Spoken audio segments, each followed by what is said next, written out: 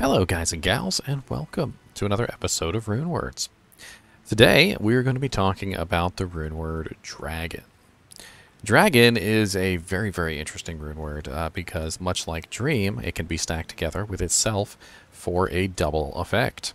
And while it can be put in a paladin shield, it can also be put in a regular monarch shield as well.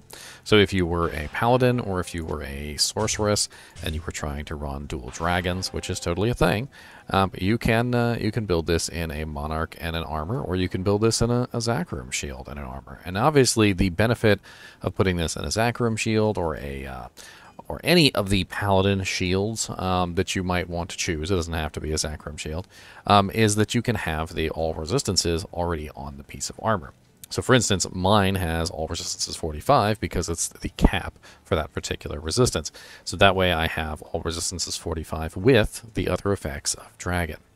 Now, the dragon armor, as far as I remember, does not have a lot of variances, but it does have some, and we'll go over them as we talk about it. For just for clarity's sake, let's go with the Monarch Shield, because I don't want to confuse you with the extra stats that come from the Paladin Shields.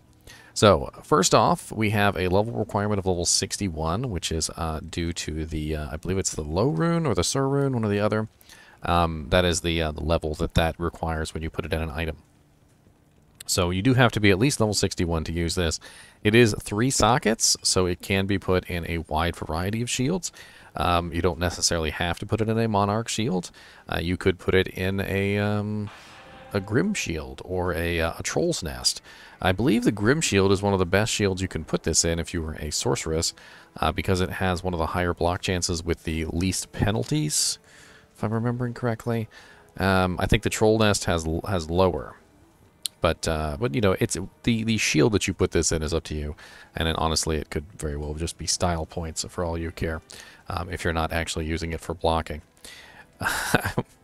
So we have a 20% chance to cast level 18 Venom when struck, and level 18 Venom is, I believe, somewhere around 400.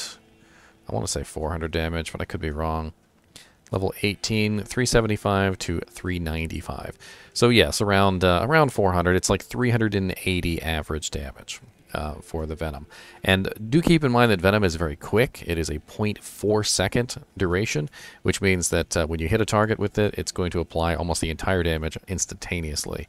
It's actually kind of confusing because you would think that as Venom is a poison skill, that it would be a slow burn, but it's not. Venom is actually very fast. We also have a 12% chance to cast level 15 Hydra on striking, which level 15 Hydra is going to do approximately 120-ish damage, so it's 111 to 131. And that's going to be per fire bolt, and it has a duration of 10 seconds. So during that 10 seconds, the Hydra is going to continually fire 120 damage fire bolts at the target over and over again until he dies. And it ends up being a lot more damage than you would think, especially when you spawn multiple of these. Like, for instance, let's say you manage to get like 6 or 7 of these up at the same time.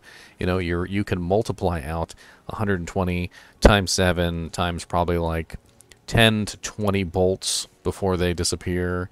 You know, it's a rather large number of bolts because it's 3 heads per Hydra. And you know what? Let's pull up a calculator and let's calculate this out real quick, shall we? So let's assume that you were able to spawn 6 Hydras. All right, so 6 Hydras times 3 heads per Hydra. All right, so that's 18 heads. Each head is, let's say they fire 1 bolt a second, and they live for 10 seconds. So 18 times 10. So that's, yeah, so 10 bolts in 10 seconds, which is 180 bolts times 120 average damage is about 21,600 damage if you had 6 Hydras up, all shooting the same target, and that's not counting resistances. So if you were to encounter a monster that had 75% fire resistance, for instance, that would be minus 75% fire resistance.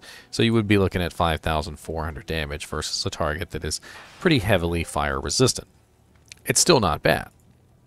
And keep in mind, you have 2 of these effects running. You've got the Dragon Armor, and you've got the Dragon Shield if you're running both of them. We also have level 14 Holy Fire when equipped. Now, Holy Fire Aura is a Paladin Aura, and this Paladin Aura is very strong if it is fully synergized. And this is one of the ways that people use this armor. Now, what happens is when you wear both of these pieces together, the shield and the armor, the two auras will actually stack on top of each other. They unfortunately do not stack with the Paladin's Holy Fire Aura, so you have to keep that in mind. And what this does is it gives you the level 30 Holy Fire, which to get the level 30 Holy Fire stats, I'm going to have to go to Amazon Basin, which is a website that actually has all the level damages all the way up to like level 99. Most websites don't list past like level 25. All right, so at level, that would be what, 28? So 14 plus 14 is 20, and then 4 plus 4 is 8. Yeah, so 28. We are looking at a minimum weapon damage of 219 with a maximum of 231. The radial fire damage, which is what's going to hit all the targets around me, is going to be 36.5 to 38.5. Doesn't sound like much. However, when you stack it with the appropriate auras, so for instance, Salvation and Resist Fire, you will increase the damage of Holy Fire by a rather massive amount, and you will have maximum synergy for Holy Fire. So, whereas without it, see if I can take off both these pieces, you see I'm only doing 1,699, and then when I put on both pieces, now I am doing 3,264 with that Holy Fire. I'm also running Max Conviction, or rather level 21 Conviction, so that when I go out and I'm fighting monsters with this aura, they're taking as much damage as I can possibly give them. This can also be used with a sorceress, because sorceresses have Fire Mastery. Fire Mastery will massively increase the amount of fire damage done by Holy Fire as well. And the other interesting thing here is that when you combine this armor with one of the other armors, you can actually put on a Dream Helmet as well, if you wanted to. And you could have a massive amount of lightning damage, too, added on top of the Dream Helmet. So the Dragon Armor, the Dragon Shield, and then you get the Dream Helmet, too, which I actually have one in the stash. I'm going to save you the ear terror by not putting it on, though, because when I have on two items that both give me auras, they swap back and forth constantly. And let's see if we can get a look at the weapon here, so you can see the weapon is green. That is the Venom. The Venom is now activated, which is 3,700 damage, so my damage is going up. And the more times I attack here, you'll see the Hydras spawn. There's my little twisters. Let's see if I can get some more Hydras up. So we've got 2 Hydras.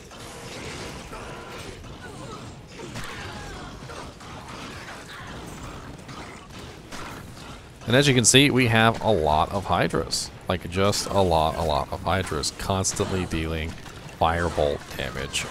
You know, just massive amounts of little tiny pinpricks, almost, so to speak. You know, because the Hydras don't exactly do a massive amount of damage on their own.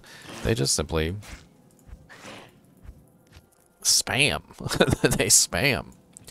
So let's get back to it here. So we have 15% enhanced defense that comes from the superior plate. We have 373 defense added. Now this is I believe it's static, isn't it? Is it static? I thought it was 360, not 373. That's strange.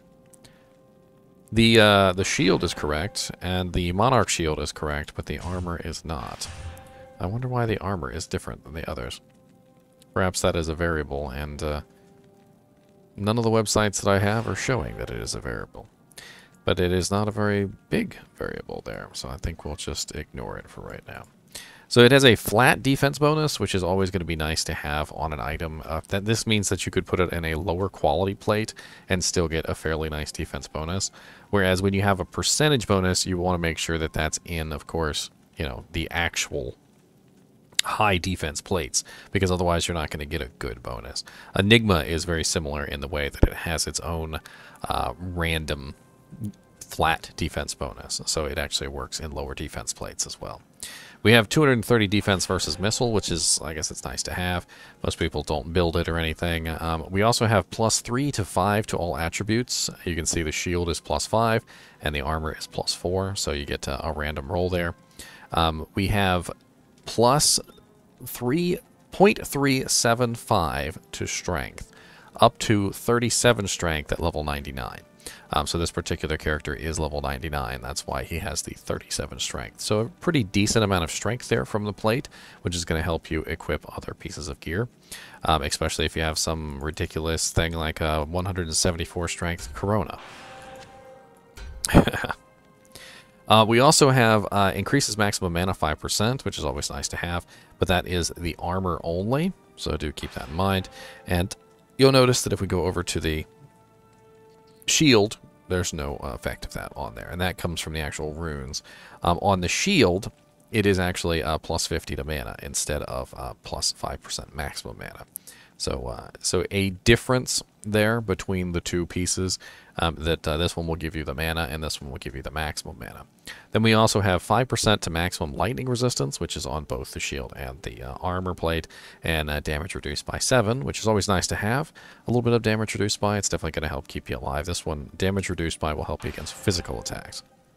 The beauty of this armor is that it gives you the Holy Fire Aura. So you can use this on just about any character in the game and just obtain level 28 Holy Fire. In Hell difficulty, as you run around with this Holy Fire Aura, it's not going to be strong enough to just murder anything that it hits. You will notice that the Holy Fire will do a pretty significant amount of damage, and with Conviction added in, it will hit pretty hard. But that is not the damage that we're seeing on the panel here. The proc effect of Holy Fire is different than the actual damage that it's giving you on the weapon. Now, the really cool thing about this armor that I've always thought, and these skills just in general, is that if you wanted to go into a lower level zone, like say for instance, you were in normal difficulty for whatever reason, and you built a pretty healthy amount of magic find, you could magic find in normal difficulty with absolutely no issue whatsoever. You go somewhere like Frigid Highlands with your broken OP Holy Fire and Conviction, and you can literally just walk around, and monsters will just die. Like, they literally don't have the HP to be able to withstand even the presence of your character, which I always thought was funny, like an anime reference, right? You can't even withstand the pressure of my spiritual energy. You know, something silly like that. And you can literally just run around and murder everything without even breaking a sweat. Now, as far as I know, two of the main uses for this set of armor is on the Paladin, with the appropriate Holy Fire synergies. Which, if you look at Holy Fire, it is Resist Fire and Salvation. Or on a Sorceress with the appropriate Fire Mastery beefed up. And let's go take a look and see what it would look like on a Sorceress, shall we? Alright, so here we have a Sorceress, and as you can see, she is running 3 to 6 fire, 3 to 6 damage. Absolutely pitiful, right? And we're going to go ahead and we're going to put the Dragon Armor on. And then we're going to put the Dragon Shield on, and as you see, she has 1,777 damage. She is running maximum Fire Mastery, and she also has maximum Hydras. So the Hydras that spawn from this armor will also be exceptionally strong. So let's give her something, let's give her Passion so that she can run around zealing things. And there we go, she's got her Zeal. And let's see if I got a plus a skill item here for her. There you go, a little belt. Just some plus to skills to her Zeal is a little bit higher level. And let's take her out and let's see how this works. So right now she's running the Passion Blade, which is increased attack speed and gives her the Zeal. We're also going to give her Enchant because she has maxed out her Enchant, so she has 6,029 damage. Not bad. And then on top of that, we are going to give her the armor. So let's grab Frozen Armor. And she's going to use Hydras on her right click.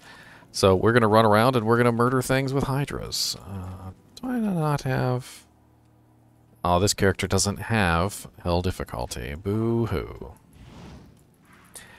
But as you can see here, we have 6,029 damage on the attacks here. Our Fire Mastery is doing its job quite well.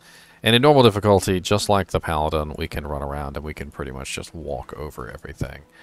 I could have sworn she had access to more than just normal difficulty, though. I guess not. But as you can see here, with her dual dragons and with her enchant, she is rocking some pretty nice damage, and she can in fact spawn Hydras and run in there and attack things. She can also cast herself some defensive spells, so she could use Energy Shield, she could be using Frozen Armor, she could also cast other abilities, like for instance she could be using Meteor or something along those lines, or maybe she wants to use Fireball. It doesn't really specifically matter how you build this character. You could even turn yourself into a bear if that's what you wanted, and run around with your dual holy fire ness with a beast axe if you wanted to, and you can just beast everything to death with fanaticism, with your holy fire aura, with enchant and all of the above. And these kinds of builds do actually exist, and they are quite fun. And obviously the Hydras are getting the synergy bonus from all of my effects. So if we take a look at how much damage Hydra does, Hydra does level 1,337 to 1,530 with a level 25 Hydra. The Hydra that's on the armor is level 15, so we don't know exactly how much our Hydras are going to be doing, but they are definitely going to be a lot higher damage with the Firebolt and Fireball synergies, which we don't actually have to build Hydra, by the way, and this is important. So you don't actually have to put points into Hydra, you just have to put points into Firebolt and Fireball. And instead, you could do something like Meteor. That way you could grab the Meteor damage instead, save yourself 20 points from putting it into Hydra, and you could be running Meteor. Of course, you can't cast spells while you're in bear form, so do keep that in mind if you decide to go that particular route, which is why I was using the Passion Blade for Zeal. I figured that would be a little bit of an easier way to go. There's also the Dream Sorceress, so you could use the Dream Helmet, which I believe is on the Paladin, and you could stack that on top for some more lightning damage, which would also be affected by your Lightning Mastery if you went that route. All in all, it's this armor is a very interesting armor and definitely has a lot of very interesting uses. Paladins that use this set are actually called Dragon Paladins or Dragondins. Sorceresses that use this set, I don't know exactly what you'd call them. Just Dragon Sorceresses. I don't know. I feel like this particular set though is a little expensive there with the Sur and the Low, and both of them require a Sur and a Low. So not only do you have to get your hands on 2 low runes, you have to get your hands on 2 Sur runes. And all in all, I think that this set is kind of ridiculous cost-wise. If you are in a position where you can make this for yourself, then I guess more power to you. But for those of us peasants who are down on the ground in the lowly dirt, we'll have to wait for a little while before we can get our hands on 2 Surs and 2 Lows to make this set. Anyway, as always, I do appreciate you guys and gals watching my videos, and thanks for watching, and keep watching.